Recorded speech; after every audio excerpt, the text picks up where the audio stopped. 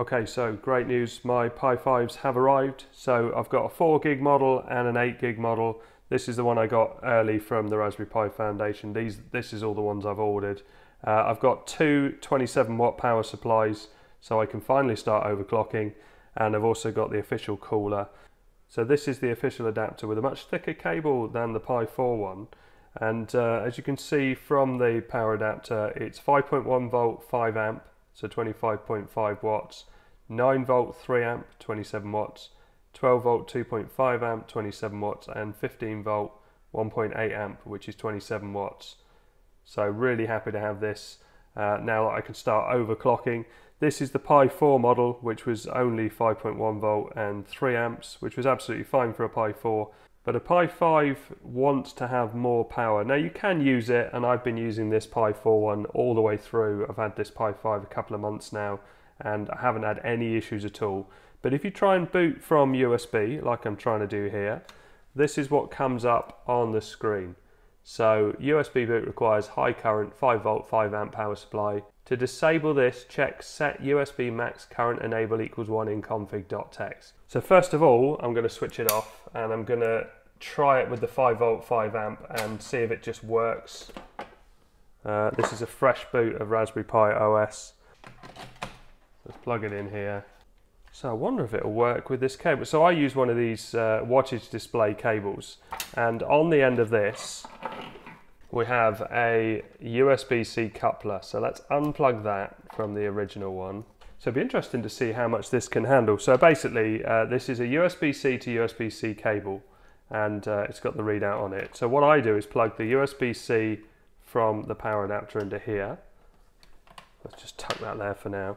And then when I plug this into here, we'll see what happens. We'll see what sort of readout we get. Oh, it is working in the normal way. I wonder if we're going to get that error. Okay, so that's booting up normally. So that's really good, because that means that I can still carry on using this adapter. I wonder what it will do at the higher wattages. Well, we'll find out. It's a fairly thick cable. So I'm going to have to set this up now because I've got to this stage, but I won't bother doing any of the updates. I've been doing some testing with my KDE build to try and get it to do USB boot, which I haven't managed to do yet when copying from an SD card, but I'm going to try a few other things. So let's skip the network. Firefox as the browser, as that's supposed to get better support in the future. And I'm going to skip the updates for now, because I really want to show how to use an older adapter and still get it to boot from USB. So let's restart that. So it's booted up fine with the new 27 watt power supply. But if you don't have a 27 watt power supply, or you have one that is 5 volt 5 amp but it's not detected, how do you get past that boot? So I'm going to shut this down, because we're going to pretend that we don't have the 27 watt power supply. So that's powered off now. I can unplug the new power adapter, go back to the Pi 4 adapter, and plug that in.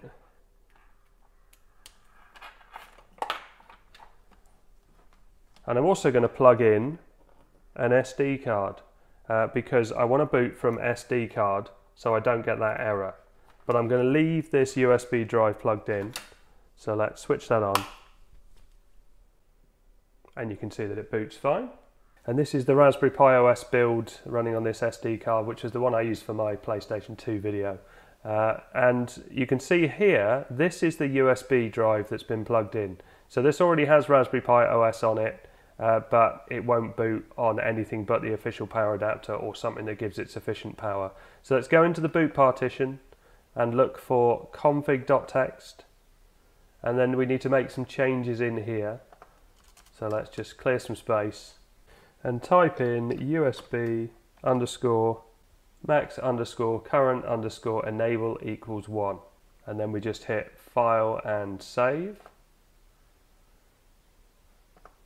And now I can shut this down, the operating system running from the SD card. I can now switch off, remove the SD card. So this is now going to boot from this 240 gig SSD drive. So let's switch that on again with the Pi 4 adapter. and you can see it's starting to boot, and we didn't get that same message. And there you go, Raspberry Pi OS running from an SSD with the non-Pi 5 power adapter.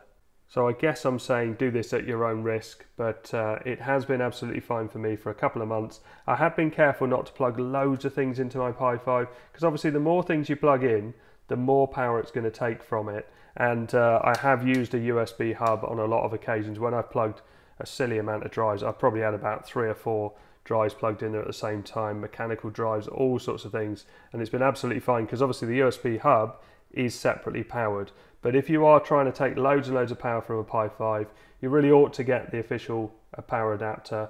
But if you haven't got the official power adapter and you want to play around with your Pi and you want to boot from USB and an SSD just because it's faster, then this is the method to do it.